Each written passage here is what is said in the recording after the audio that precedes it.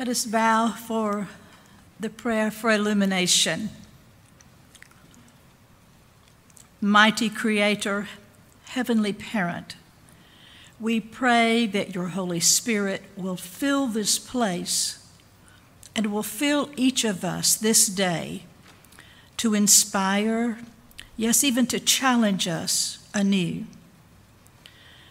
May our ears, minds, and hearts be receptive to the word we hear read and proclaimed. We humbly ask you to open those gates of righteousness that we may enter in to rejoice and be glad on this special day. In the name of Christ our Savior, we pray. And as brothers and sisters in Christ, let us all say, Amen. I didn't hear you. Amen. That's very good. The Old Testament lesson this morning is from Psalm 118, verses 17 through 24. I shall not die, but I shall live, and recount the deeds of the Lord. The Lord has punished me severely, but he did not give me over to death. Open to me the gates of righteousness, that I may enter through them and give thanks to the Lord. This is the gate of the Lord. The righteous shall enter through it. I thank you that you have answered me and have become my salvation. The stone that the builders rejected has become the cornerstone. This is the Lord's doing, and it is marvelous in our eyes. And if you'd like to say that last verse with me, we said it earlier. This is the day the Lord has made. Let us rejoice and be glad in it. This is the word of God. For we, his people, let us rejoice and be glad. And all God's people said amen.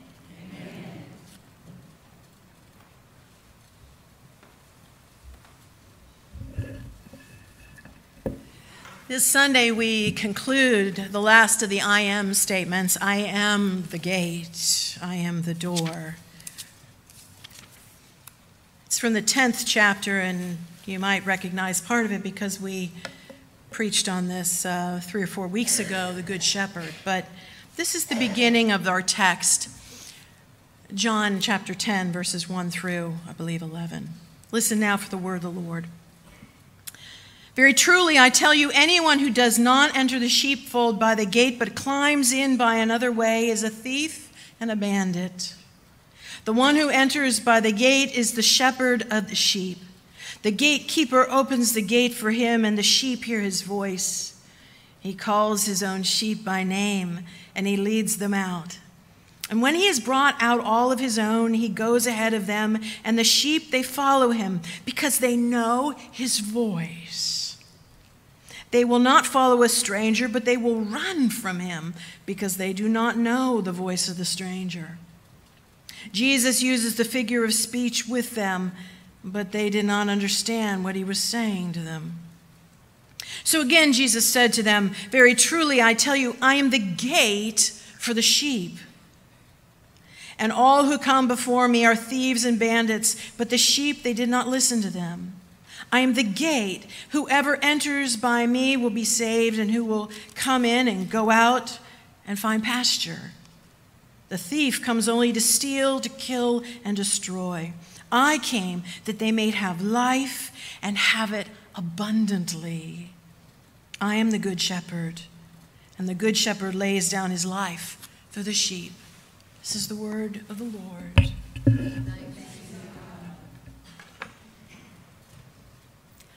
I am the gate. What does this all mean? How many of you know what a shoe pegger is? How many of you know what an iceman is? How many of you know what a farrier is? I better see a couple hands on that one. Yes. what are we getting here? We're getting here to the fact that there are a lot of occupations that used to be well known and who are no longer known. Shoe pegger is a person that fixes shoes. That's why they're called a shoe pegger, because they nailed nails into the shoes. An iceman, of course, brought ice to your refrigerator. That's what kept your ice box cold. The reason I bring that up is that we need a little background to understand what's going on here. Not often, how many of us have sheep? Yeah.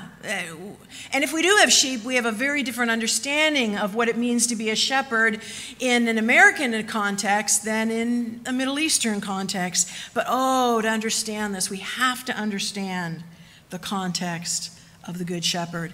And why does Jesus use this metaphor? Why does he? Well, because just in the last chapter, Jesus had healed a blind man.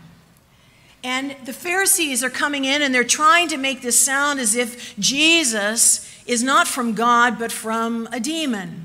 That it's because he has this demon that he has the power to heal. And Jesus is saying, no.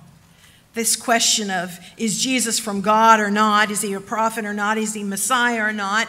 He wants to make sure it's answered very, very clearly. So he uses the metaphor of the shepherd.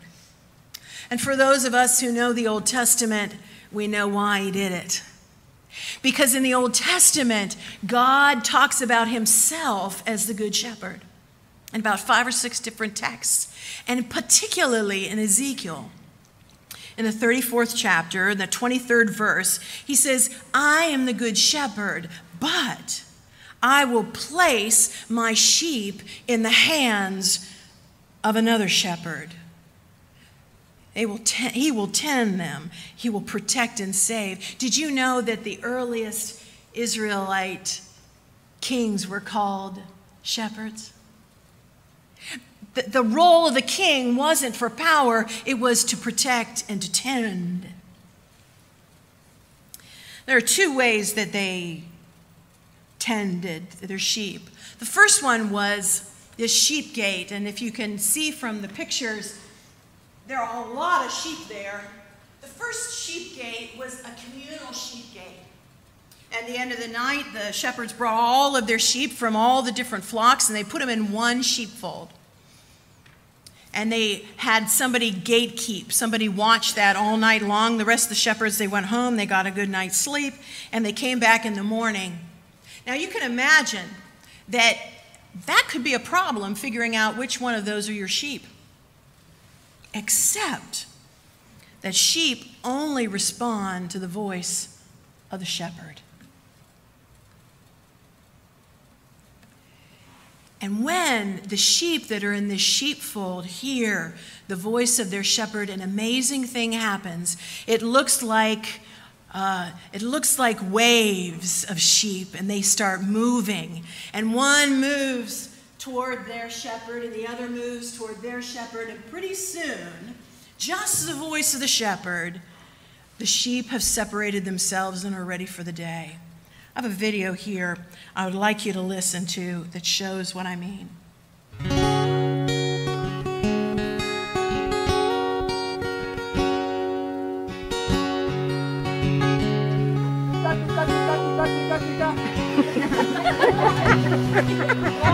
One more time. Oh, one is.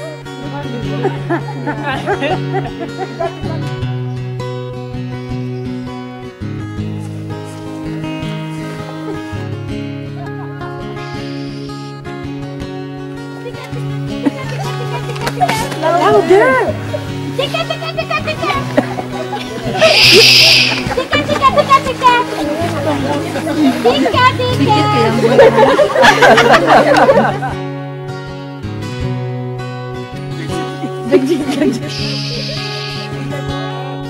Tika, tika, tika! Ayoko!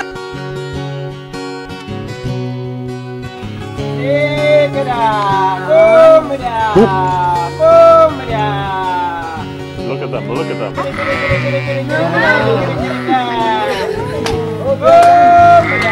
That's amazing. Isn't that amazing? They are coming. Oh my God. Woo! Oh my God! I can't believe this! Oh my God! Did she heard the voice? Oh my God! This is amazing! One more! You scared them. Yeah, Eunice made him go away. Oh my God! Was that cool or what? Is that cool or what? That's right. You will never have the In same the again. In the previous chapter, Jesus heals the blind man, and when the Pharisees try to get the blind man to indict Jesus, what does he say? He says, I am his follower. And they say, are you just his follower because he did this for you? He said, I'm his follower because he heard my cry and he healed me. Well, the question is, for the blind man, he finally found somebody that heard and listened to his pain, who understood his needs, and actually was able to provide and save him. We're a lot like sheep, you know. There's a futility when we try to save ourselves and try to fix ourselves. This sheep's name is Chris. Not anything to do with Chris in the balcony, but this one's Chris.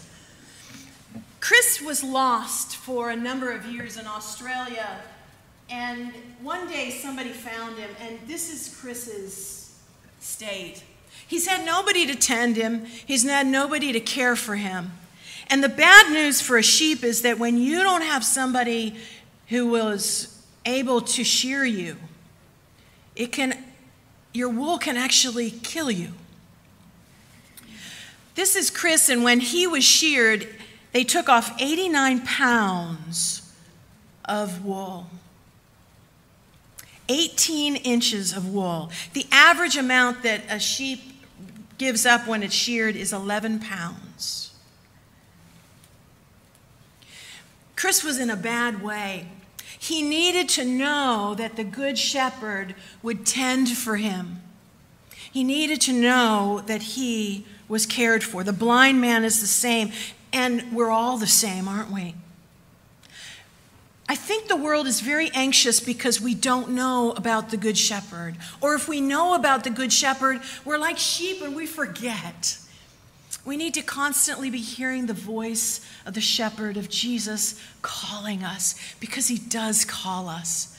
He calls us all the time. And we go astray when we forget to listen for his voice. There's another sheepfold, and that's this one. This is a sheepfold that happens later in the year when the rains have stopped. Did you know that 10 months out of the year there's no rain in Israel? And because of that, after a while, the sheep have eaten up all of the good grass around the town, and they have to go further and further out to feed. And it's in those months that this is the sheepfold. And it's one where, if you notice, there's a rock wall around, but there's a hole for the sheep to go in and to come out of. And you notice who is in front of that hole? Whoops, wrong one. It's the Good Shepherd. Whoops. It's the Good Shepherd, isn't it? The shepherd is the entry and the exit point for the sheep.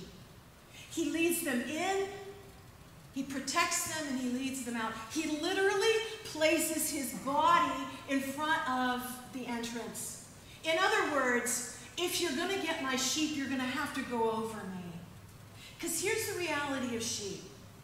If that door is left open and a predator gets in, the sheep, they freeze. They don't run, they freeze. And they freeze together. And because of that, you can lose an entire herd to one predator.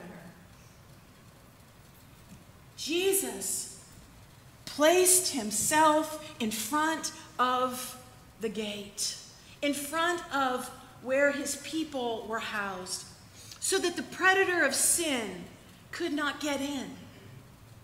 Jesus' death on the cross is literally the Good Shepherd in front of the gate.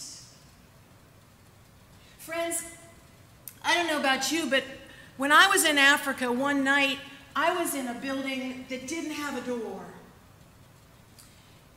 And I have to tell you, I started pushing things in front of the door. It's very frightening to be asleep, to be vulnerable, and to know that there's an opening where predators can come and harm. But Jesus says, I stand at that door. I will protect you.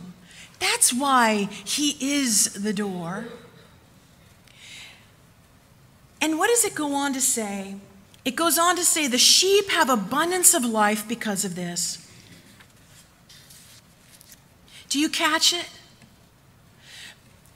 As the sheep of Christ, as those who belong to him, as those who hear his voice and are able to respond, as those who know that he will protect us with his life, when we are in that place, when we're living in that reality, the anxieties of life subside. I didn't say the problems. I said the anxieties of life subside. Because we know that our Good Shepherd is leading us, protecting us, guiding us, providing for us. It's only when we, like sheep, go astray, like, well, poor Chris. It's only when that happens that we become anxious. And our culture is so anxious right now. Our culture so needs to know that the Good Shepherd is providing for us and caring for us. Jesus said, I am the gate. When we know that, we know and we can respond to his voice alone, because it's the voice of love. When we know that, we can be faithful in protection. We know that he's providing for us. And we can do things that we couldn't imagine because we know that he will provide. And finally, entering through his gate brings freedom. Bad things still happen, but we know that he is taking care of everything. But when we rely on ourselves, we're on a road to anxiety and fear and a death of the soul. Enter into the freedom of Jesus Christ, the gate. Amen. Amen. Friends, I have a lovely song that I'd like us to sing, but let's just do the first and the fourth verse. No, the first and the third verse. The first and the third verse. It's an insert in your bulletin. I'm going to sing it through. If you'd like to join me, you can do that. But if you join me then in the third verse, it's a beautiful, beautiful